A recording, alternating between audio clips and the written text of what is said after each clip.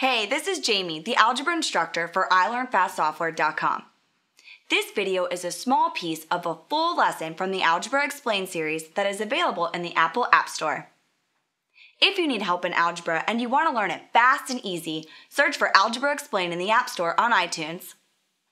Enjoy this sample video and tell your friends that there is a fun and interesting algebra series available in iTunes. There are lots of things in life that must be done in a specific order or you won't get the desired result. Math is one of those. Here are a few examples. A cookie recipe. If you cook the cookies before you add the egg, then add the egg, the cookies are going to be terrible. Or look at my buddy Carter. He can't even remember what order to put his clothes on. Again, terrible results.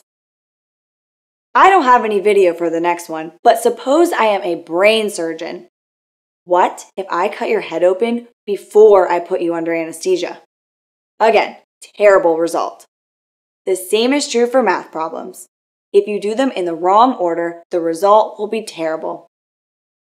Luckily, the order of operations isn't as hard as performing brain surgery, so let me explain it to you.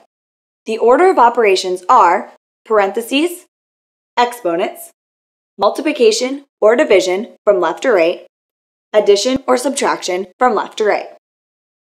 Here is a special way to remember that. Please excuse my dear Aunt Sally.